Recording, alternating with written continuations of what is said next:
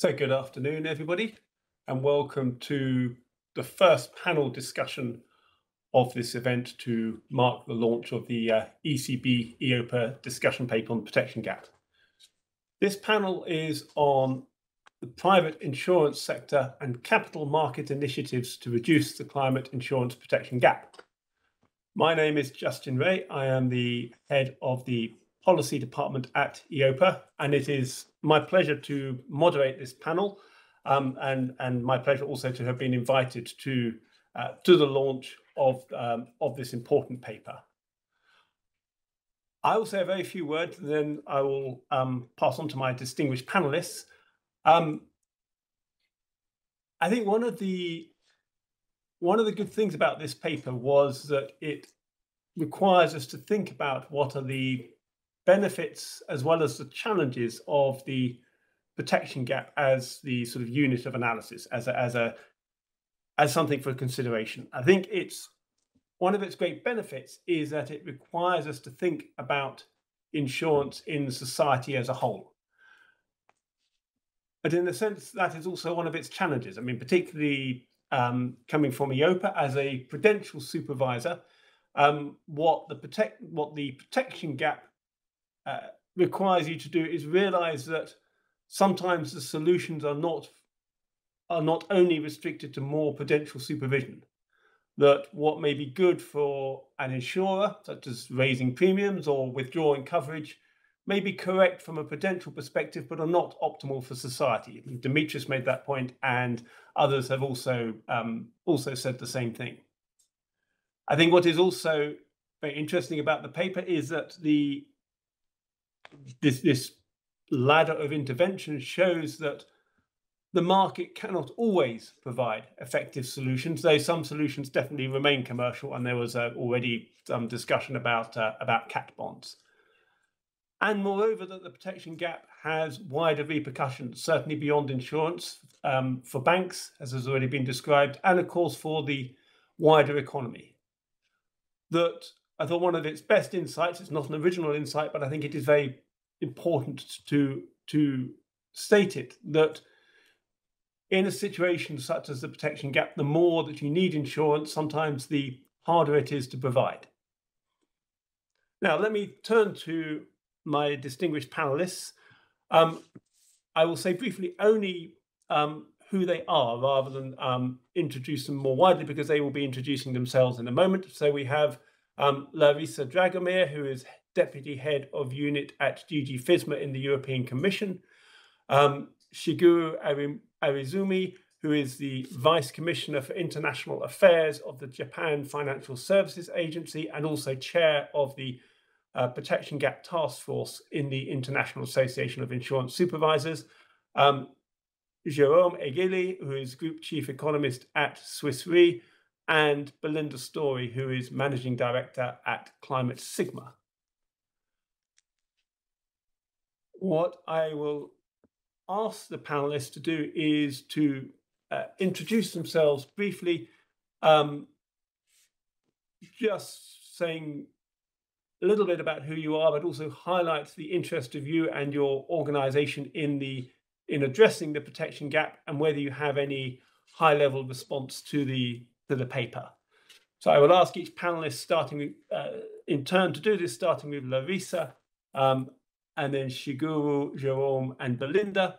And then there's a few more questions that I will ask, and I hope if there's time, we will have some questions from the floor. So, please, Larisa, let me hand over to you for your introduction. The floor is yours. Many thanks, Justin, and good morning or good evening to the participants. I'm very happy to be part of this panel. I'm honored, and I'm sorry not being in the room actually to meet you all in person and to interact with the participants.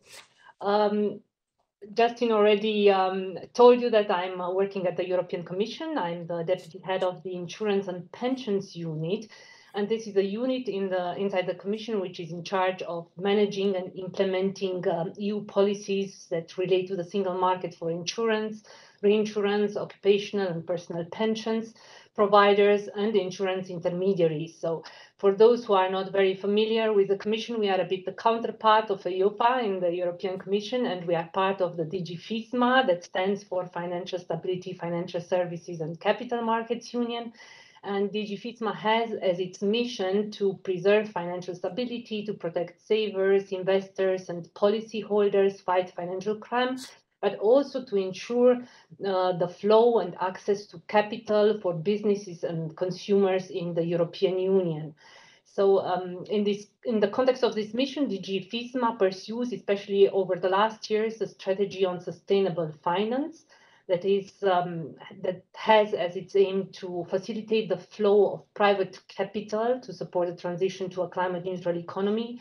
And as you know, insurers and pension funds are among the main largest institutional investors in Europe. So our unit is very much involved in actually delivering on the sustainable finance strategy. At the same time, also given the specific role of insurers as providers of risk cover and their expertise in risk management, we also cooperate very closely with several other parts of the Commission. We call them Directorates General. And in relation to climate change, actually, we have developed a very close partnership and collaboration with DG Klima, that's a Directorate General for Climate Action, who is leading the Commission's efforts in fighting climate change. And currently, actually, we are fully involved with DG Klima in a joint project. We have launched the Climate Resilience Dialogue that explores ways to narrow the climate protection gap. So I'm very grateful to be here today to assist to the launch of this event, because the paper, the ideas in the paper, the reactions to it are very important for us to integrate them in our own analysis and build on them and complement reflections and information that we are in the process of gathering. So I'm very much looking forward to the discussions. Thank you so much, Larisa. Very clear. So let me turn to Shigeru, and let me ask you, well, let me thank you, of course, Shigeru, firstly for attending. Then let me ask you a question which is in a sense in two parts. And one part is, what do you consider to be the supervisor's role to address the protection gap? And secondly, and particularly in light of your role in the IIIS, can you tell us more about the importance of collaboration at international level to address the protection gap? Thank you, Shigeru. Over to you.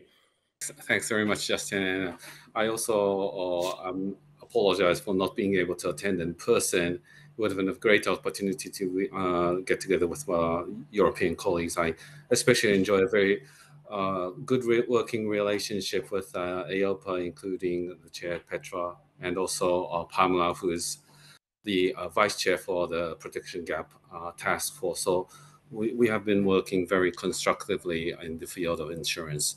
As you may know, the Japan FSA is a integrated regulator. So we not only cover insurance, but we also work on banking and securities, even FATF issues, actually. And I oversee mainly G7, G20, FSB, IOSCO, IAS issues, and also cross-cutting issues such as sustainable finance, as well as digital innovation. So that's the kind of a portfolio I have.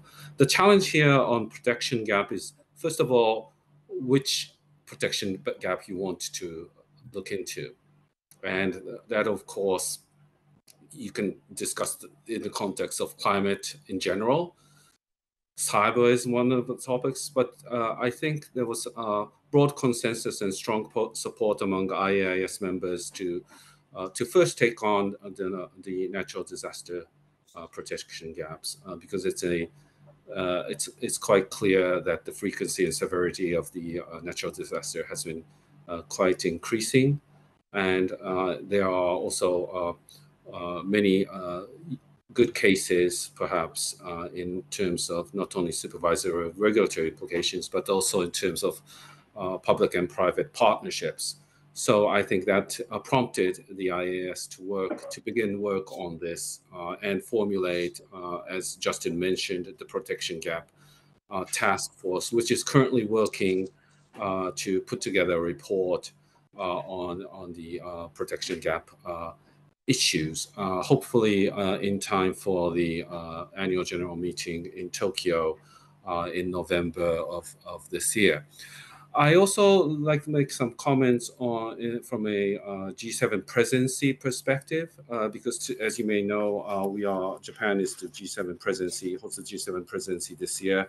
I actually had to stay over here because I had to work on the finance ministers and central bank governors communique, as well as the leaders declaration that was just issued over this weekend.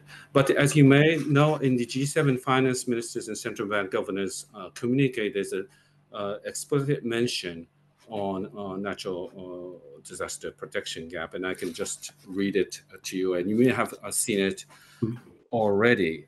It says that given increased frequency and severity of natural disasters that are exacerbated by climate change, enhanced coordination by the private and public sectors, especially for vulnerable countries, is critical in promoting disaster risk finance, including insurance, in order to narrow protection gaps. It also says, we also look forward to a report by the IAS in collaboration with the OECD on how to strengthen economic and financial resilience against natural disaster risks by the end of 2023. So there's a clear mention in the G7 communique where the ministers and the central bank governors agree that they look forward to further work in this area.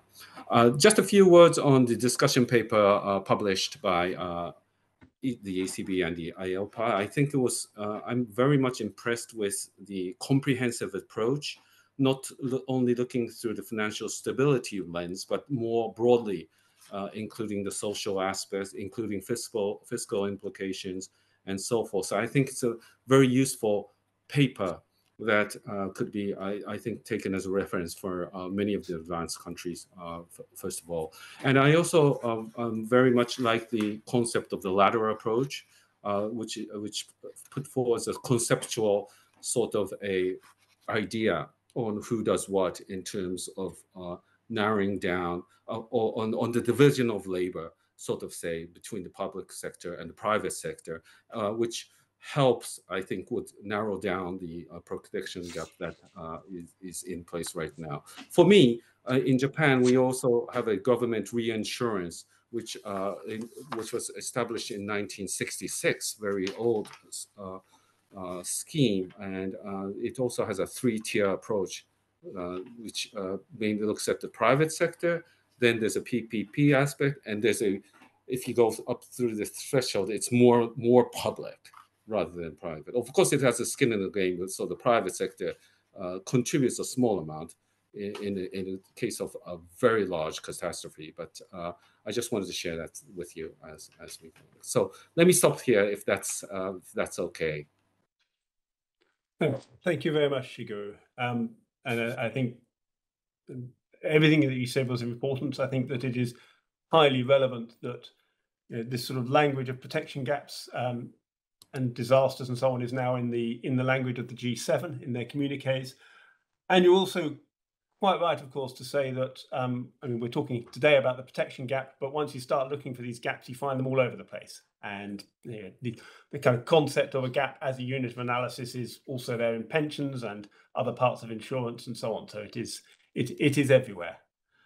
Let me turn, please, to Jérôme. And maybe, Jérôme, if I just ask you to make an introductory statement, and then I'll come back to you shortly afterwards with a question. But please, Jérôme, the floor is yours. Perfect. Well, thanks a lot.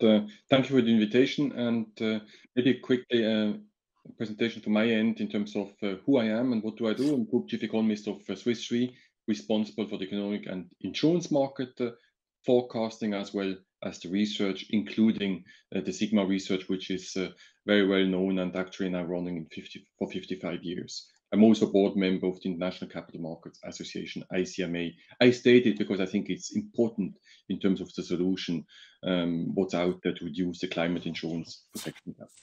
Maybe briefly to set the stage, Swiss Re, obviously, for us, this is protection gaps are at the center of what we do.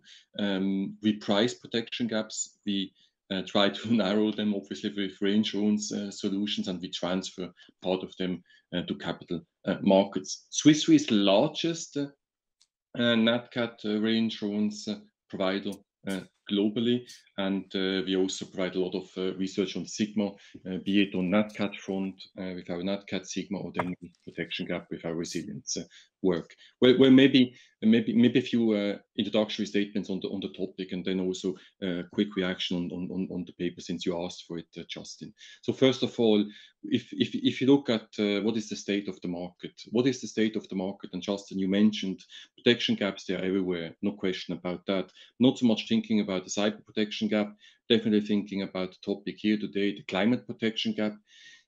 Fact is that about 75% of Nat Cat losses globally are unprotected. And if you look at health protection and the mortality protection gap, the other two key perils, they're actually much larger on the climate front, but doesn't mean that we don't need to do more, and actually much more on the climate protection gap. I think basically today, fact is we don't only have a climate protection gap, but we have a resilience protection gap. That's why I also very much welcome today's paper, but also the collaboration of EIOPA and the ECB to come up actually with the research report. Now, I mentioned 75% is the Nat Cat protection gap globally. Maybe more interesting is actually that on a longer term average, the annual rate of insured losses on the Nat Cat front continues to increase at a steady rate of 5 to 7%. And 5 to 7%, that's one number. But if you compare it with the annual GDP growth rate of 2.5%, you see the urgency. Not only is a large protection gap, but the protection gap is increasing annually at a quite a large rate. Now, in terms of the climate risk, definitely I view it as a future risk on the economic front, not just on the economic front in terms of the future losses for our society and for the livelihood and for the society overall, but also in terms of accumulation risk. And you've mentioned it before in your introduction statements, Justin. We have to think about the interrelation of the risks with the banking, with real estate, with financial market risk. And that's why I see very much the risks being non-linear, meaning the more we wait in order to tackle them, the worse the downside becomes. Now, maybe more in terms of the solutions. I really think that it's super important, and the key that we are able to price, first of all, climate risk. What is climate risk? And pricing climate risk comes with being able to identify approximately, and we will always remain extremely approximatively, protection gap. That's what you're also trying to do, and you have been trying to do for decades. And really happy that you come now to the same conclusion that we have been coming, which is protection gaps, they matter a lot for economic growth. So we need to price the climate risk, and then we can also manage and transfer the climate risk. And I think with any markets, it's important that the price of risk is not being distorted. And I think actually, if you look at the risk of climate, not just protection, but just the pricing of the risk, if you bear with that concept, the problem here is that it's being distorted. I say that for a number of reasons. Number one, if you look at carbon pricing instruments, it's $6 per metric on average. That's the price for metric ton of CO2, according to the latest IMF research. $6 per metric, way too low. It needs to be at least $75. And second, if you look at our research out there in terms of what is needed for green finance and sustainable finance, huge investments are needed. And actually, this is the biggest, I think, opportunities also ahead of us to transform the financial markets. Huge investments annually. We estimate that about $270 trillion are needed by 2050. This is a cumulative number. Now, if you look at the best data out there from ICMA, International Capital Markets Association, fact is, yes, green finance and green bond market is growing, but it's still only about 2% of the overall bond market. Capital markets are definitely key. Insurance companies are definitely key. Policy action is definitely important to price the risk and regulate the risk accordingly and guide the markets. But at the end of the day, we need to unlock the potential that exists in capital markets. Now with this, and I don't only abuse of time, Justin, but we also invited me and the other panel makers to make comments on the paper. Let me make 5 short comments. Number 1, great paper. Thanks a lot. Number 2, taxonomy. I think we need, the solution front on barriers, we need to work further on taxonomies. There are too many shades of green. The paper and this discussion is entitled Policy Options to Reduce. And for that, we need less shades of green. Second, regulation. Regulation always needs to be market consistent. And obviously, market consistent, if you don't dispute the view, and I don't think you do, that climate risk is systemic risk. And then I just wonder actually, what is the path ahead at the G7, but also at the European level in terms of the regulatory envelope? It needs to be also consistent, not just in Europe, but also in a G7 context. And fourth, the PPP model, definitely, I think it is a way to go, and you included also in your paper. I think there are more policy options. What is the viable model, and what does? Not sure if ECB should have a view on that and has a view on that.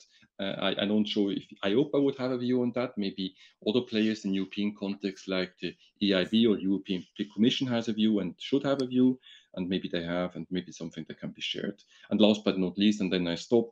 I mentioned before the capital market is key, but let me also say we need to have more asset classes, and we need to have asset class for sustainable infrastructure debt.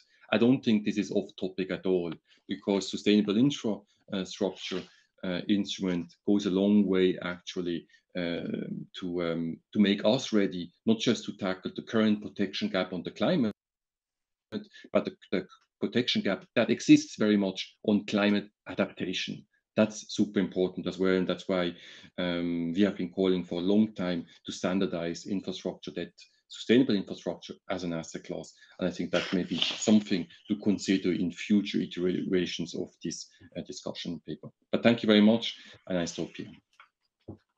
No, thank you very much, Jérôme, and very thought-provoking, backed up with lots of facts and figures. And let me just say a couple of words in instant response to what you said. I mean, your figure that insured losses are increasing by 5 to 7%. I mean, that of course is a good reality check. I mean, we think we've done a great job identifying the protection gap, and we now kind of use it, but of course we're not solving it. And that statistic kind of makes that clear. I think that one of the other issues you highlight is the need to do things in an imperfect world. So, I mean, you refer to carbon pricing and it either not existing or being too low. You refer to the need to have sort of an agreed taxonomy throughout the world, ideally. Of course, these things are highly desirable, but in a sense, from a practical perspective, what can we do even in that absence? I think I think the paper is part of that. And a model for PPP. I mean, again, that is something which is which will need to be developed. I mean, EIOPA did some work in relation to potential models during the pandemic. And I think there were 4 principles that stated, and among those is one that is also in this paper, the idea of skin in the game, and the second that you can have a model, but it's not going to cover everything. I mean, it's not going to cover the whole risk, and so it'll address the problem, but not the entirety of the problem. But thank you very much, Jérôme, and we'll come back to you with some questions later. So let me turn. Thank you for your patience. Let me turn to Belinda, and thank you for calling in from New Zealand, I believe. So really, we're very grateful that you have made the time for us. And again, I'll ask you, please, to make some introductory remarks, and then we'll come back to you with some questions in a little bit. So please, Belinda, over to you. Kia ora koutou from New Zealand, Aotearoa. So I am Managing Director of Climate Sigma, which is a small independent research firm. As In that role, I manage a $10 million 5-year research program looking at extreme events in New Zealand. And I'm also have recently conducted research on insurance retreat. So this is where the insurance the protection gaps becomes significant, specifically because of a withdrawal of supply by insurers. In terms, I've sometimes been described by at least one insurer in New Zealand as extending the Overton window. I am independent. I'm not sure that I'll be necessarily to the taste of all the insurance sector on this call, but I am independent. I also provide, my firm provides advice to the Reserve Bank of New Zealand. So we've been advising the Reserve Bank on the physical risk component of their climate stress testing for a number of years. I'm on a working group with the New Zealand government with Alan Noi looking at drafting legislation to make managed retreat out of these most hazardous locations much more straightforward. And I'm interested in particular in this work in terms of how that protection gap is growing when insurers are pulling out. And I've got one insight that I had when reading the paper in preparation for this panel, which is it's critical to understand how the rate of change is impacting that potential expansion of the protection gap. And looking at the ladder, I came to the conclusion that policy responses need to be contingent on that rate of change. So by rate of change, I mean whether an event, for example, at the moment that has a return period of 100 years becomes a return period of 50 years by 2050, which would be a slow rate of change, or a rate of change where you go from a 1 in 100 year event to say a 1 in 10 year event by 2050. If you've got a faster rate of change, that should be something that is taken into account when considering where on the ladder you're comfortable intervening. What I would suggest is the slower the rate of change, the more comfortable you can be in going lower in the ladder without increasing the long-term risk to life. But I'm happy to talk a bit more about that if there's some follow-up questions later.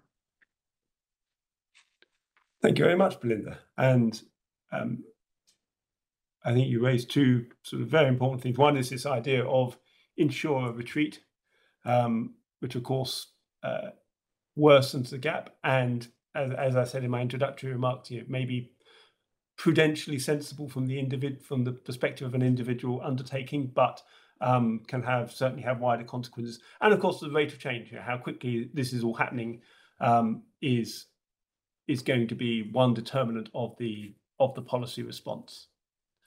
So thank you, panelists, for the for some introductory remarks. Let me ask some questions, and Larisa, let me please turn to you. Particularly given Jérôme's view that the protection gap is increasing sort of 5 to 7% a year, from the Commission's perspective, what would you say is the degree of urgency in addressing the protection gaps? And can you tell us anything about what the Commission is doing? Thank you. Thank you. Climate change is a real phenomenon, and the climate protection gap is equally a reality. And the dashboard that EIOPA has produced is evidencing that, and Jérôme has mentioning it's data, science, tell us that the frequency and severity of events is being exacerbated by climate change. Losses are growing, the gap is widening. So this is really putting under renewed stress the resilience capacity of our society. And it's clear that action needs to be taken. So it is a priority, absolutely, for us to identify the measures that may contribute to improving the society's resilience in the face of climate change. And the climate protection gap is on our agenda for some time. And it's actually, discussions are intensifying a lot lately.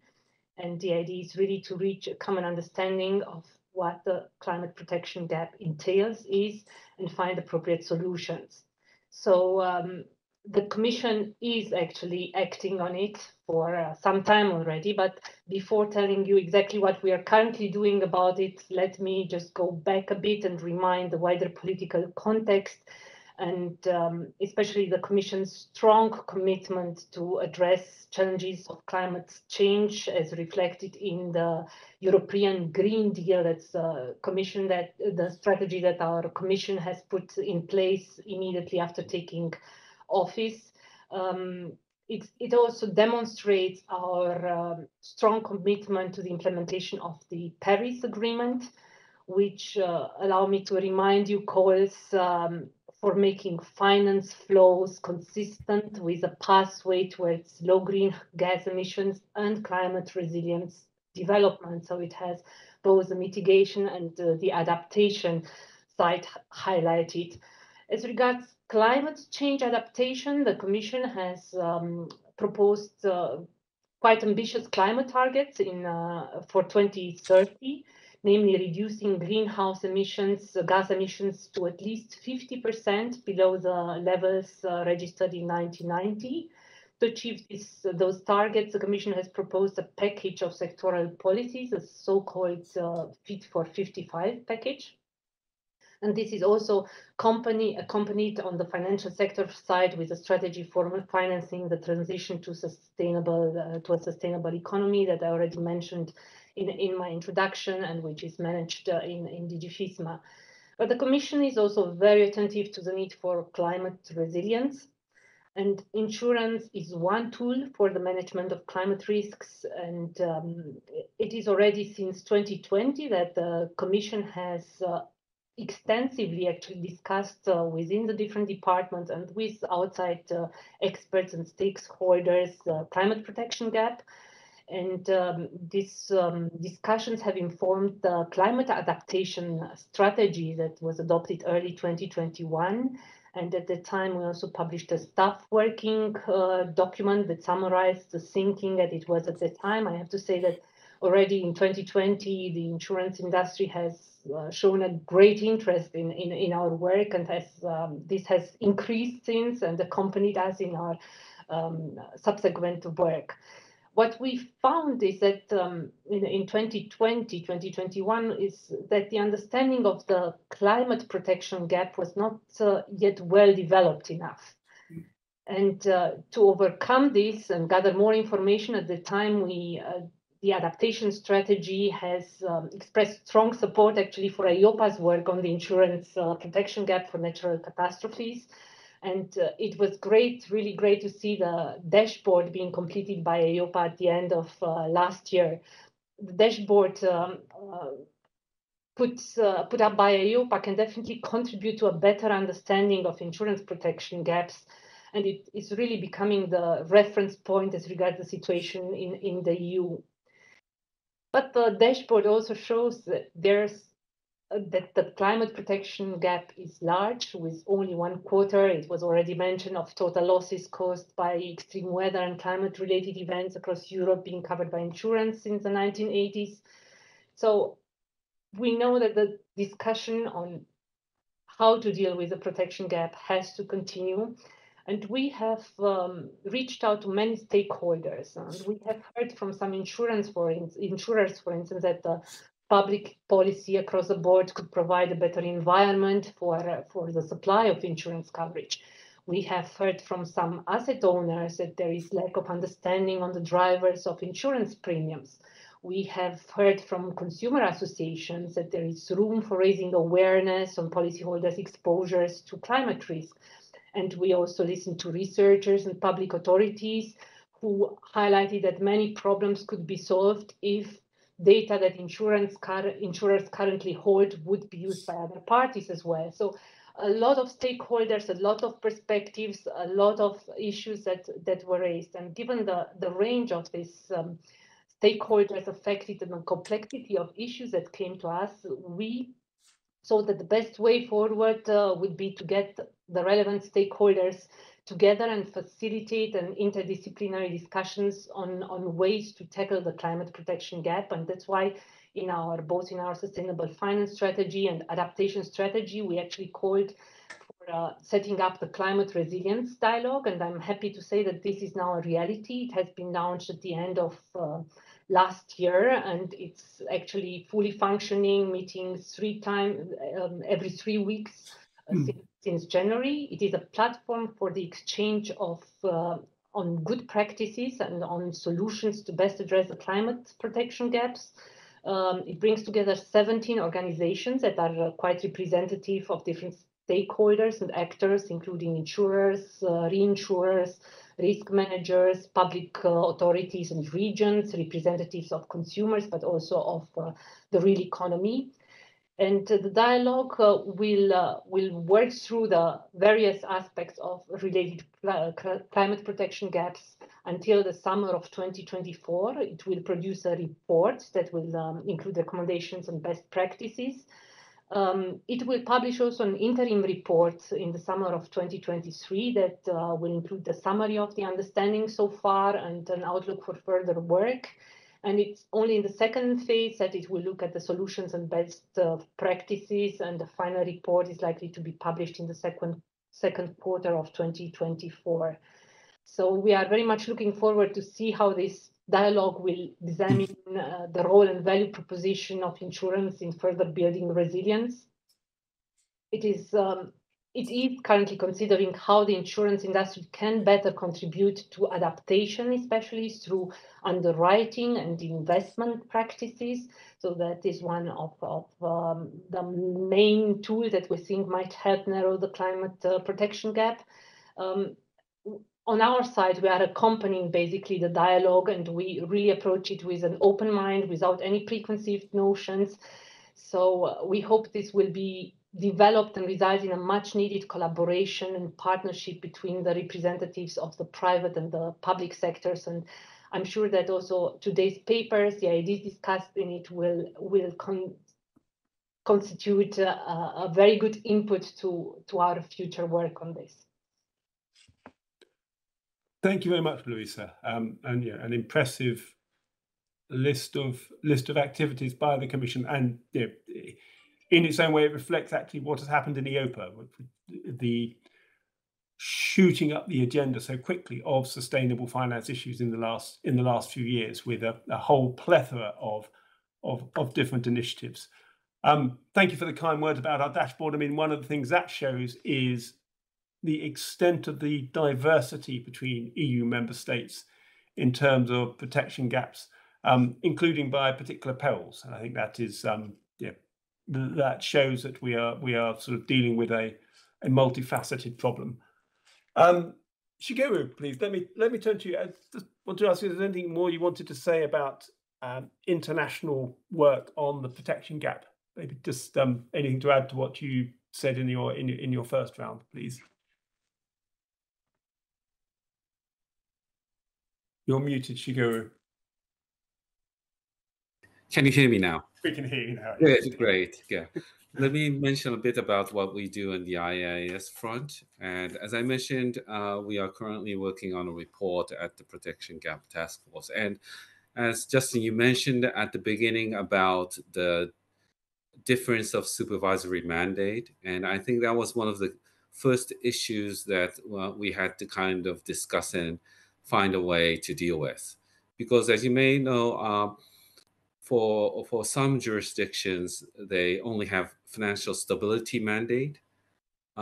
So it could be a challenge for these authorities to think about financial literacy or insurance market development. So they would argue that our scope is narrow, so we want to confine discussions as what we do in terms of financial stability. But for others, for example, for the Japan FSA, we have a more broad mandate to provide smooth funding to promote national economy and so forth. So obviously the social aspect is within our lens. So we had to find some kind of a solution to this. And what we are currently working on is to try to map out, regardless of the mandate, to see what kind of issues we need to look at in the beginning, and what sort of use cases or cases could be collected from member jurisdictions and see whether that other jurisdictions can learn from what is being done already in other jurisdictions. So that is the kind of approach we want to. We're not confining it to a single kind of mandate in our discussions right now. Another point that might be useful is we were kind of trying to get a feel of what the priorities would be for the member countries, and we saw a sort of a difference between advanced economies and developing economies. For example, developing economies would generally emphasize the importance of financial inclusion, or trying to or insurance product development, because for them it's not about buying insurance. When the catastrophe occurs, they would either rely on their family or their relatives, or they would rely on the government. So it's not customary for them to purchase insurance to protect themselves. So that's one of the things that is quite different, perhaps looking from a European perspective on what we should think about public and private partnerships. So for developing economies, actually financial inclusion could be more important than a sort of a public-private partnership. So you have to kind of put that into perspective when you think about reaching out. And at the IIS, we have a broad membership, so we need to look into that aspect also. Not only the difference of mandates, but also the difference in priorities among member jurisdictions. So we're looking very carefully on that aspect. Another thing that I think several speakers have mentioned already is about the importance about climate adaptation. The implication for adaptation and mitigation is also a very important point. But here, I think many would argue that a risk-based premium would be very helpful in that regard. And I do agree with that. But also, if you look from a financial inclusion exclusion perspective, if you have a very kind of differentiated premium, that could mean a de facto prohibition of providing insurance, which in turn would lead to financial exclusion. So here there's I'm not really sure if I should call it a trade-off, but here you need to look at those dimensions, and I think that could also have an impact on when you think about PPPs, because when you think about PPPs, there's a general perception from the public sector that, well, it's okay to differentiate, but we need to ensure that even if there's public money involved, that there's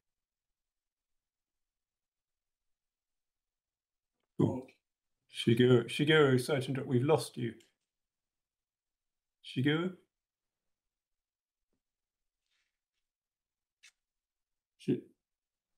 So Shigeru, I don't mean to be rude. We cannot hear you. Did you lose me for a moment? We lost. Yeah, no, you're back now. So anyway, so what I wanted to emphasize here, that there are challenges between priorities that you need to kind of be mindful when you think about narrowing down the protection gap. And one last thing I wanted to mention is, I think from an IAIS perspective, it's not just about IAIS. We need to collaborate, as mentioned in the communique, with the OECD, the IDF, the World Bank, and other stakeholders in order to have a clear view on what the state of play is in terms of the global insurance sector in trying to address the protection gap. So let me stop here. Thanks. No, thank you, Shigeru. And I was sorry to make gestures at you, but we in the room here we couldn't hear you for about a minute. But look, I think we got the the main messages. And certainly, I mean, the point you make about mandates is relevant. The mandates of different supervisors. I mean, EIOPA's mandate was amended by legislation to include sort of reference to sustainable finance. I think also the point about financial inclusion, others have already mentioned it, and this kind of question of what is the demand, what is the kind of potential demand for catastrophe insurance is relevant here. Jérôme, actually, Shigeru's remarks about risk-based pricing, need for adaptation, I think lead into a question I'd like to ask you. And I'd also like to invite the other panelists, if they have something they would like to react to in this next question, then please, once Jérôme has spoken, feel free to intervene. And I wanted to talk about catastrophe insurance policies and how can they be designed to ensure that they encourage adaptation and reduce vulnerability to climate-related catastrophes over time. Please, over to you, Jérôme. Well, thanks a lot, Justin. I would like to make 4 points. Point number one, there's no question about it. I mean, also governments, right? Governments and the local authorities, they have a key role to play in taking a longer-term view on natural catastrophic risk, and having more data out there, having more market intelligence, having more role models in how policies could look like, including PPP, would go a long way. But it's also about, as mentioned in my initial remarks, about market consistent regulation of climate risk and increasing resilience, also through land use, building practices, adaptation, and general risk reduction, which is adaptation, a theme that many of my panelist members have also mentioned. That's point one. Point two, yes, no question about it. Insurance and insurance players through cat bond or ILS, they can do a lot. They have been doing a lot. They have been doing a lot. If you just look at numbers, the last 3 decades, fact is actually that the insurance industry has absorbed inflation-adjusted loss burden that increased by a factor of 10. So it's not inflation that is in that factor of 10, it's inflation-adjusted, meaning the insurance industry has done a lot, which doesn't mean we don't need to do more. We need to do more. There's no question about that. And I think, again, coming back to the point about pricing risk, important that pricing risk is not distorted and is well understood. And the way that insurance company or sector would signal the price of climate risk is through premiums, through deductibles, and to payments. And I think even if that risk is, given that the risk is increasing, price of climate risk also increase, and that's maybe the best incentives as well to do more on the climate adaptation while keeping protection gap in check and narrowing protection gaps also. But definitely insurance can provide and does provide incentives to reduce risk and can do more. Point number 3, yes, no question, collaboration between public and private sectors. They need to work on a common stated and understood objective. And here, I think, Justin, you mentioned it. No, actually, Larisa mentioned it from the European Commission. Data exchange is important. It's important for the long-term insurability of wildfire, for example, which requires coordination between property owners, insurers, home builders, and municipalities. And more data we have, more transparency we have, and more transparency we have, the less distorts out the price signals. That leads me to my last point, point number 4.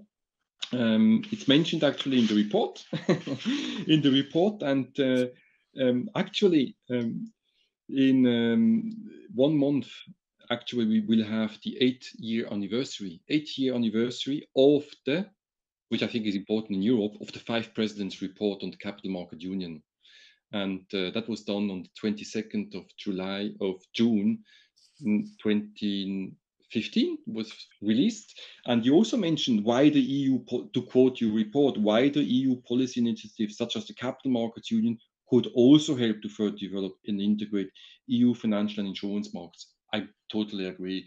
And again, coming back to the capital markets that are necessary to unlock the capital which is around, which is looking for return, but also needs to be guided.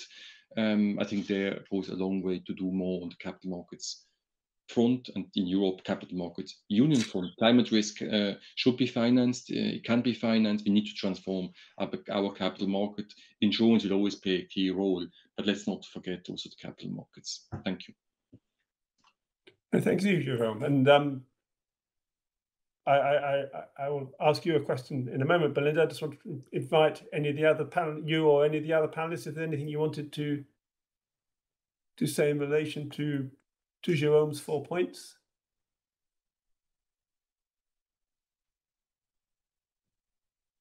Shigeru, and then Belinda. Yeah, thanks, Jérôme. I think it was very useful. And just one short comment, but I do agree with the importance about data collection, because obviously for private sector business, that's the key in proper pricing, the appropriate pricing. So I do agree with that.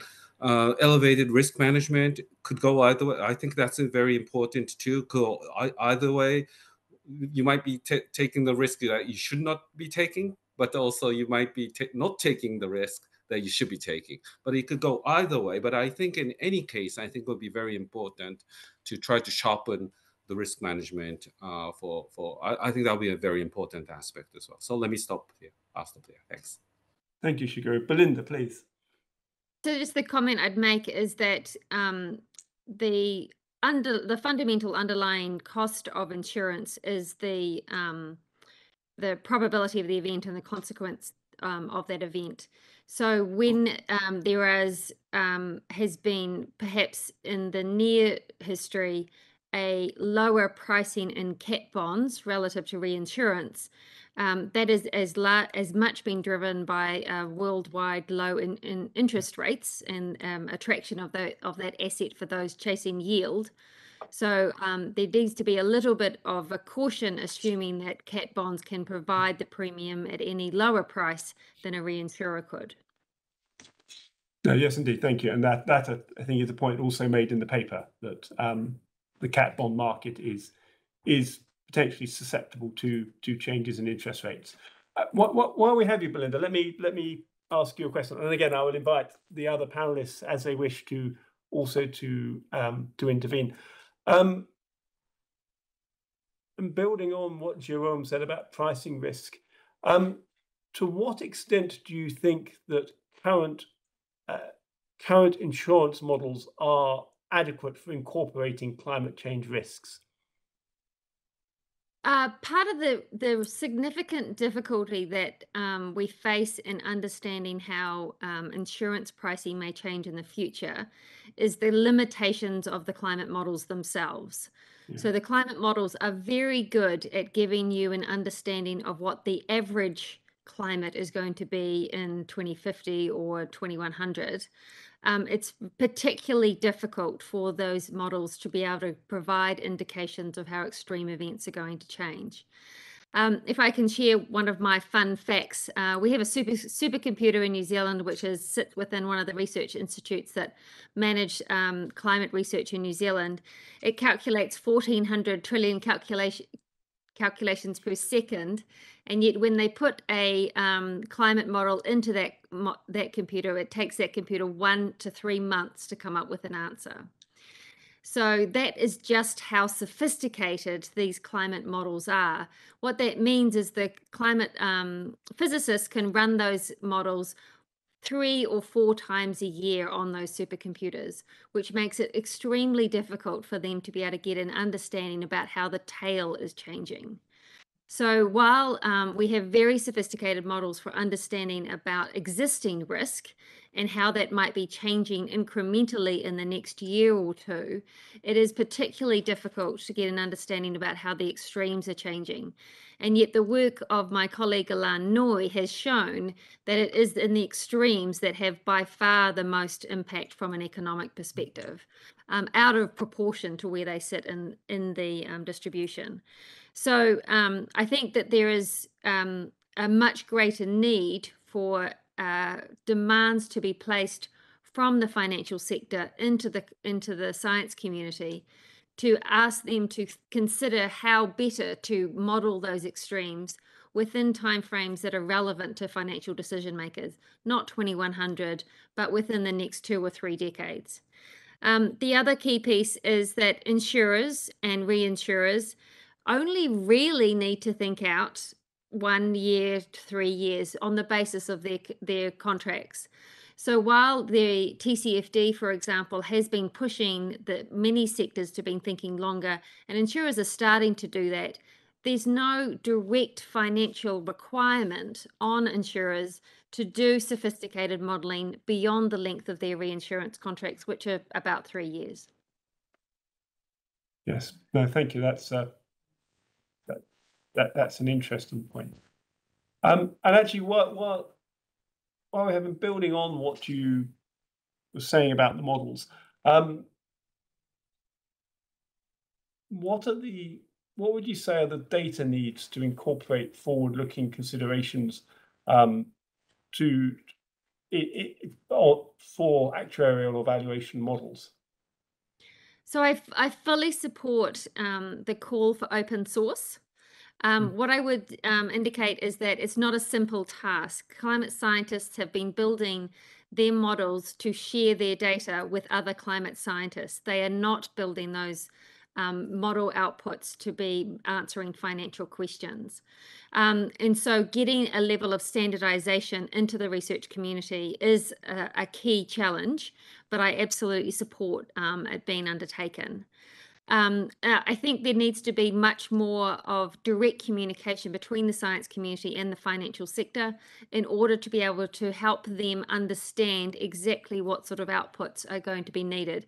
A really simple example, the ones I've talked about, is that climate scientists love to talk about 2100. Very few financial models are going to run out to 2100. And again, most of those models are designed for the mean, not for the extreme.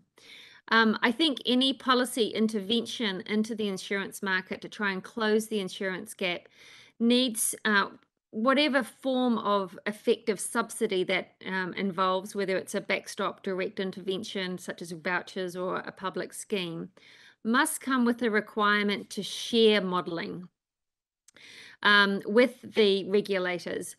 I'm not suggesting so much the modelling in terms of the hazard themselves, because as I mentioned earlier, the insurers don't really have modelling out to a decade or two. But what insurers do have the best understanding of is exposure and vulnerability. So if there is government intervention to try and close this gap, it needs to come with an expectation on the insurance sector to provide information. We're moving from a situation where there is, over the last 3 or so decades, we've had an expectation that this argument that it's commercially sensitive is enough to be able to prevent sharing of information with regulators. I think regulators need to be asking for more, particularly if there's a significant issue that we recognise has a major impact on the economy and the state is being asked to step in to help close that gap. But I imagine my panellists will have different views on this. Well, Belinda, you're doing my job for me. This is maybe where I happily invite the other panelists to reflect on reflect on all that you've said in terms of things like models, risking looking at too much of averages rather than extremes, your support for open source data, and the models should be shared with the regulator. I mean, these are all interesting ideas. I'd be again interested if anyone from the panel would like to respond. Yeah, I would love to respond. Please, Jérôme, speaking. A number of topics have been mentioned, right? First of all, let's be clear about what is driving the economic losses. It's not just the extreme events. It's actually increasingly, and that's based on our Sigma data, it's actually increasingly what we call in the industry, and Swiss Re has coined that term, secondary perils, which are higher frequency, lower severity events, not just the big earthquakes, but floods and wildfires and the like. So that's point one, just to be clear that secondary perils are as important, if not even becoming more important than primary perils. And point number two, in terms of the models, yes, absolutely, there's no question about that there will always inherently be limitation about models. I would say, however, that the industry And that's also testimony on the numbers I just provided earlier. If you think about that for a second, the last 3 decades, industry has absorbed an inflation-adjusted loss burden that had increased by a factor of 10. That wouldn't have been possible if you wouldn't have had improved models. That wouldn't have been possible if you wouldn't have had the capital to put at risk and having your own risk management techniques surrounding it. And I think over the last few years, the industry has also developed much more and needed to do more forward-looking rather than backward-looking. And point number 3, in modeling economic losses, it's one thing to take it from a climate or catastrophe peril perspective in estimating the distribution of events and severity.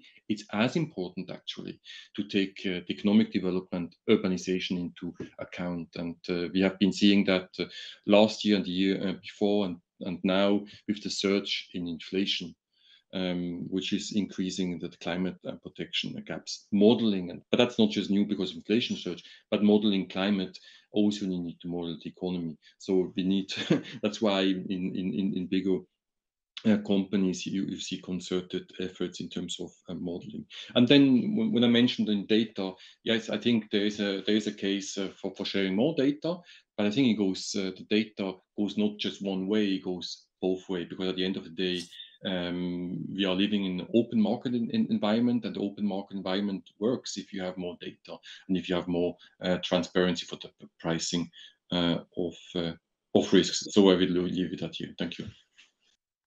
No, thank you, Jérôme. Let me just turn to ECB colleagues. Are there any questions in the chat or on the and any questions being raised by the audience? We do have some questions from the chat. Yes. So one is from Charles Lowe from Firma. For Belinda, but also whoever wants to intervene. So thanks a lot for raising the point about insurance retreat. Is there anything innovative going on in New Zealand or Australia to lure insurers back into the space? Or is it something that now the government is facing and therefore taxpayers? Thank you. Please, Belinda. So there's significant discussion being undertaken at the government level about potentially providing support in the markets, particularly for flooding. So we have the insurance retreat work that I undertook was initially looking at the impact of sea level rise, but there have been calls by local communities and politicians for looking at bringing in a public scheme. Some of you may be aware that we've had a major event in New Zealand, which was one of our few national emergencies, Cyclone Gabriel, which caused devastation across a number of different regions. That is something that the country is currently undertaking in a recovery process, and Swiss Re is providing analysis to the New Zealand government in order to be able to take that. So thank you for your contribution on that. At this stage, there are significant discussions being undertaken about what that intervention might be. Thank you. And maybe just, I don't know if Shigeru or Larisa wanted to add anything to sort of innovative policies being considered, well, either based on your IIS experience or in the EU? I wanted to very much share with Belinda as well what she said, because we heard a lot of that in Europe as well in our discussions in the context of our preparatory work, the climate resilience dialogue. So data sharing amongst the different data owners in different directions is crucial basically to improving the models that are going on.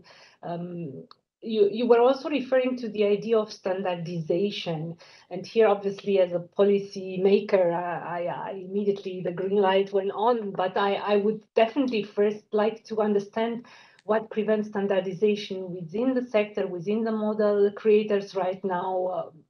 Is there a need actually for even public intervention on that, and also for the open model and the sharing? Why isn't it happening within the community of those who own the data? No, thank you. Thank you, Larisa. Margarita, I got the impression that you said that there was more than one question. Please, let's have another one. Quite an active chat. So on the topic of reinsurers providing less coverage this year, can the 2022 year can be considered a cyclical reinsurance crisis, or was it a market failure, a structural failure, which means a rethinking of insurance framework? This is from Michel Lepetit. Thank you, Michel. Oh, what a question. Jérôme, can I invite you? Absolutely. Well, first of all, I would see it differently. It's not a market failure. And I wouldn't judge market failure whether price is increasing or price is decreasing. Maybe you have a market failure not having addressed the inflation gap in the first place globally. But anyway, in terms of coverage of NatCat risk, I mean, fact is inflation surge and also the extraordinary year that we had last year on the NatCat front, it led to an accumulation of risk. It was basically the perfect storm for demanding more NatCat coverage. And as such, after a while of extremely low prices, soft prices on NatCat front, we need to see prices on NatCat front increasing, and that is what has been happening now for a year or two. I would predict that environment will continue for a while. A number of reasons. One is the inflation. Inflation will come down. However, low inflation still means higher prices, and that also needs to be compensated.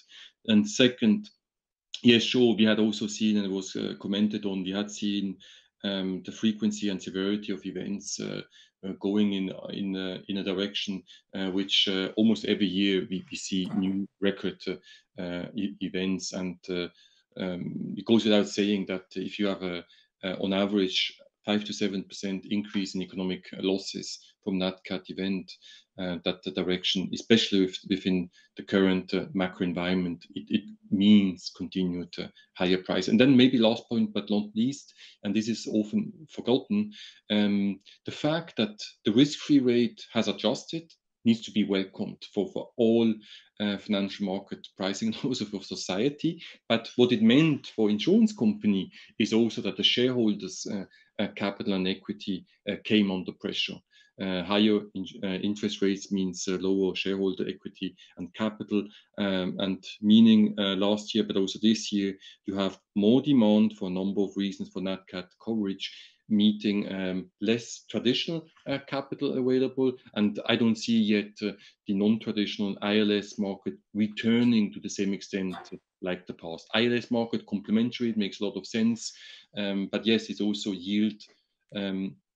Often the investor is motivated not just by diversification of financial market risk, but also increase in yields. And we all know that with the rise in risk-free rates, we also have more alternatives for investors, which should also be welcome. So that's why, short message, it's not a reinsurance crisis at all. Quite the contrary, it's a reinsurance repricing, which is healthy and needed. And I would expect the hard market to continue. I stop here. Thank you. No, thank you, Jérôme. And the cyclicality of the reinsurance market is certainly something that is that is mentioned in the paper. I reckon we've got time for one more, maybe. Margarita, please. Yes, so there is another question from Anna Madlener, founder in residence at Marble. So we talk a lot about CAT models and data sources, which at the moment do not appear to be sufficient. So she's asking, how important is data collection for pricing the risk? And can you provide concrete examples of data and models on which your institutions are also working? Thank you. And can I start with you, Belinda?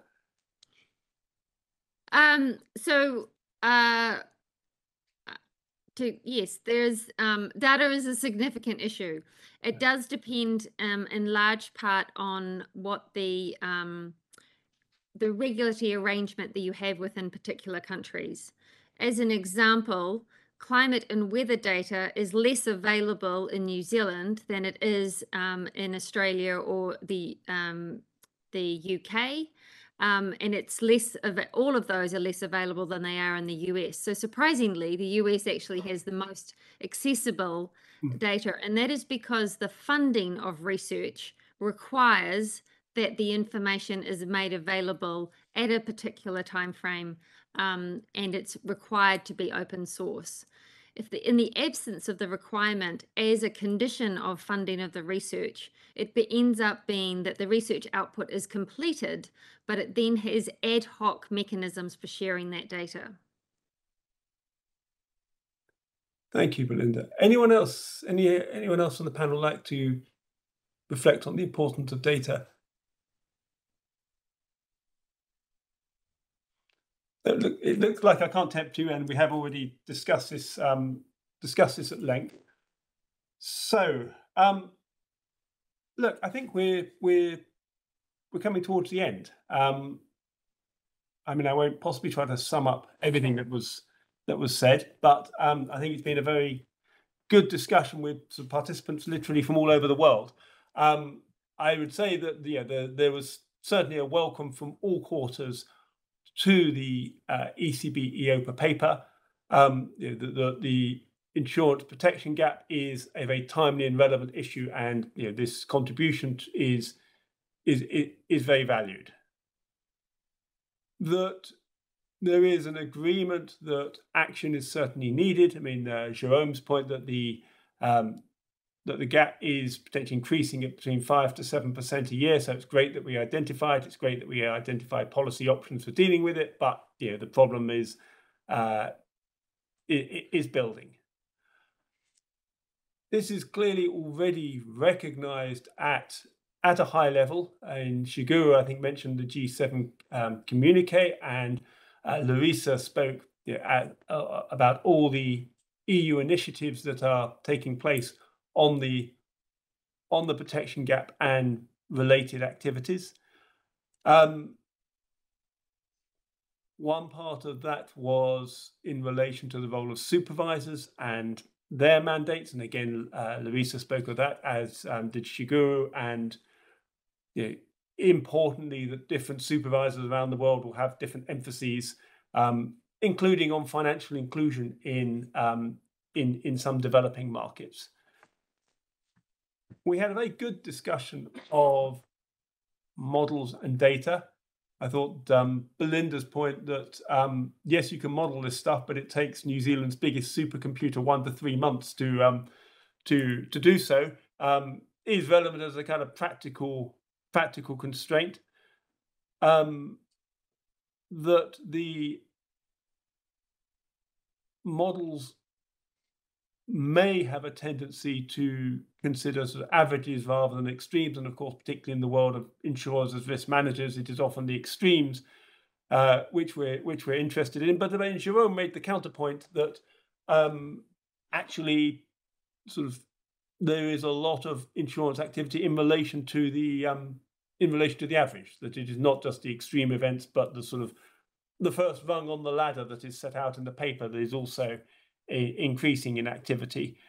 And there was, I think, agreement on the crucial role of data and an interesting discussion on open source and some illustrations from jurisdictions around the world on the extent of that.